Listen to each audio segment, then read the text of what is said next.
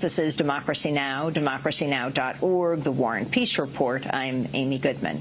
We're broadcasting from Park City TV in Utah, home of the Sundance Film Festival, the largest festival for independent cinema in the United States. This is our 5th year covering some of the films here and the people and topics they explore.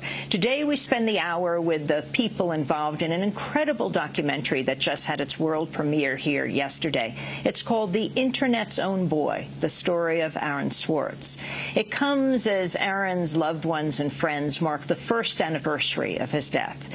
It was just over a year ago, on January 11th, 2013, that the young Internet freedom activist took his own life. He was 26 years old.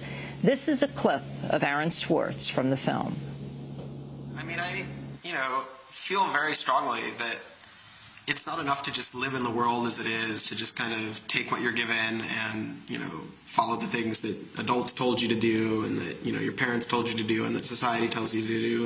I think you should always be questioning. I take this very scientific attitude that everything you've learned is just provisional, that, it's always open to recantation or refutation or questioning.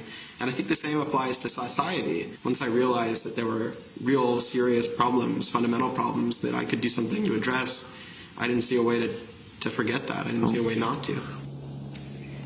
That was Aaron Swartz in his early 20s. By that time, Aaron was already an Internet legend. At the age of 14, Aaron helped develop RSS, really simple syndication, which changed how people get online content, allowing them to subscribe to different sources of information like blogs and podcasts. He also helped develop the Creative Commons alternative to copyright, which encourages authors and publishers to share content. He founded a company, Infogami, that merged with Reddit, which allows users to collectively rank and promote contributed content, is now one of the most popular websites globally. In 2010, Aaron Swartz became a fellow at Harvard University's Edmund J. Safra Center for Ethics. It was around this time that he used the Internet at nearby MIT, the Massachusetts Institute of Technology, to download millions of digitized academic articles run by a nonprofit company called JSTOR. Aaron believed the articles should be freely available online. Although Aaron did not give or sell the files to anyone, the federal government filed multiple felony charges against him. At the time he committed suicide, Aaron was facing 35 years in prison, a penalty supporters called excessively harsh. Now, despite promises of reform, the Computer Fraud and Abuse Act used to charge Swartz remains unchanged. A bill proposed by Congressmember Zoe Lofgren called Aaron's Law remains stalled in committee. It's meant to ensure victimless computer activities are not charged as felonies. On the Sunday after the 1st anniversary of Aaron's death, the hacker group Anonymous attacked a number of MIT's websites and posted messages criticizing Swartz's prosecution and calling for a reform of Internet regulation. The message said, quote, "We call for this tragedy to be a basis for a renewed and unwavering commitment to a free and unfettered Internet, spared from censorship with equality of access and franchise for all." The same weekend, a group of activists inspired by Aaron also launched what they called the New Hampshire Rebellion, a 2-week walk across New Hampshire to protest government corruption. Campaign finance reform was another one of the many issues Aaron cared deeply about.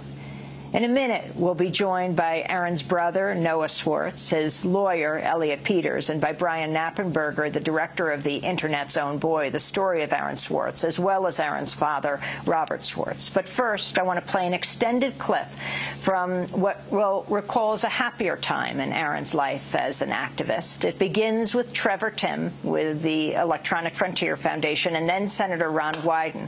We also hear from Aaron himself and then his girlfriend, Taryn Steinbruckner-Kaufman.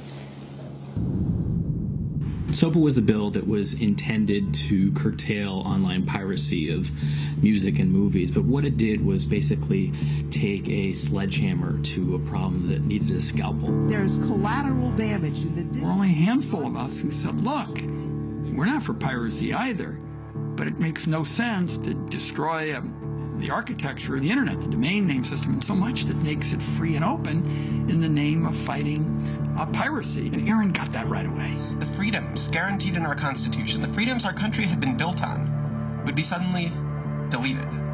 New technology, instead of bringing us greater freedom, would have snuffed out fundamental rights we'd always taken for granted. And I realized that day that I couldn't let that happen. I don't think anybody really thought that SOPA could be beaten. I remember him just turning to me and being like, I think we might win this. Aaron was one of the most prominent people in a community of people who helped lead organizing around social justice issues at the federal level in this country. It was like Aaron had been striking a match and it was being blown out. Striking another one was being blown out. And finally he'd managed to catch enough kindling that the flame actually caught, and then they turned into this roaring blaze. Wikipedia went black, Reddit went black, Craigslist went black. The phone lines on Capitol Hill flat out melted. Members of Congress started rushing to issue statements retracting their support for the bill that they were promoting just a couple days ago.